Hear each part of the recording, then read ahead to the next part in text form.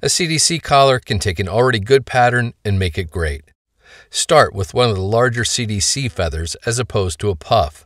With the shiny side facing you and the cup and back, preen down the lower fibers to isolate the tip. Lay the feather against the near side of the hook where you want to form the collar, and take a couple of thread wraps over top of the exposed portion of the stem. Pull the butt of the feather rearward to draw some of the fibers under the thread wraps and increase the stem's durability at the tie-in point. Take a couple more wraps to firmly anchor the stem, then snip the excess off close, or simply sweep the fibers rearward and bind them down. Get hold of the butt end of the feather with hackle pliers and fold the fibers rearward on either side of the stem. Take touching forward wraps with the feather, preening the fibers rearward as you go. Try to keep the collar nice and sparse.